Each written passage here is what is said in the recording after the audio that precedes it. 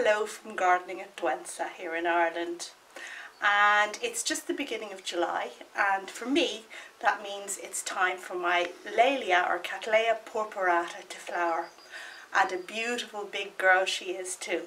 So this video is all about Laelia purpurata.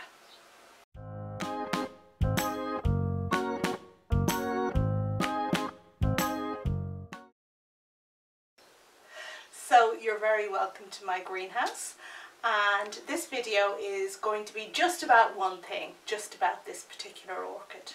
So a little bit of backstory. I've had this plant for 7 years and it has flowered reliably for the last 3 years, and each year I get 3 spikes, and each spike then produces 3 to 4 flowers. So this year I have 9 flowers in total, and absolutely wonderful they are too.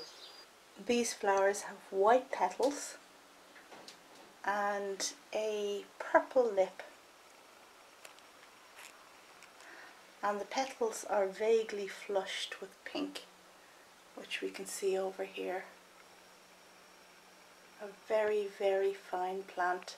And it's no surprise that Laelia purpurata has gone into the vast majority of named Cattleya hybrids.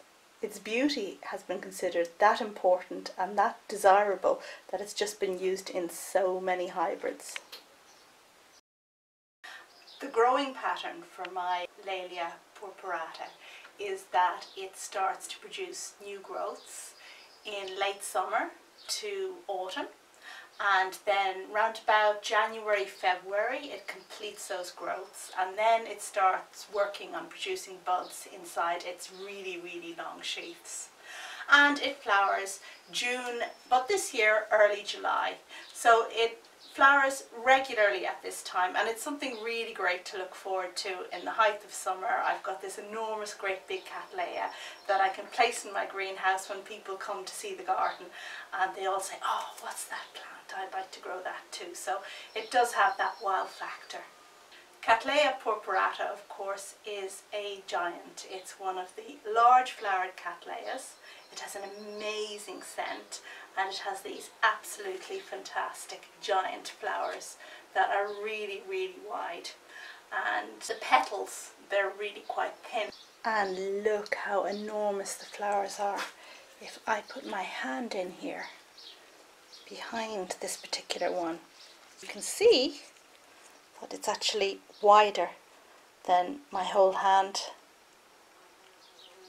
Gorgeous, gorgeous flowers. It comes from Brazil, but here it's quite happy to live in Ireland. And you know that you're doing well with this Laelia or with any other Cattleya when you see that the leaves are pale green in colour. So here you can see that these leaves, they're not a deep green at all, they're really quite pale. And look how big this plant gets. My pseudobulbs and leaves are more than 20 inches from the base to the top. I think it's about 24, 25 inches. So this really isn't a plant for the faint-hearted. If you don't have space, then this is not the plant for you. Now I'd suggest, if you want to grow, that you look out for a flowering sized plant to start with, because this is a difficult one to get to flowering size from seedling, and it's a fussy little seedling. Now mine was a seedling and it has done well, but I think just to increase your chances of success with this particular plant, to go for a flowering sized one to start with.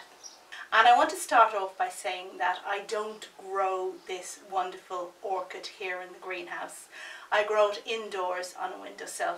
Now I have experimented with putting it outdoors in the greenhouse in summer, and it has flowered well. But actually, you know what, it flowers well without doing that.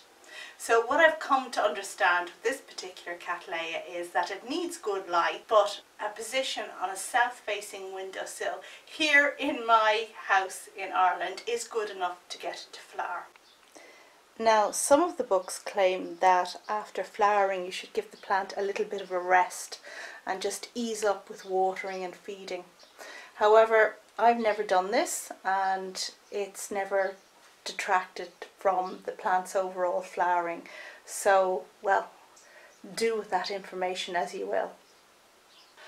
And I think that's about all I have to say about this wonderful plant, except that it really is wonderful. And I absolutely love giant Cattleyas.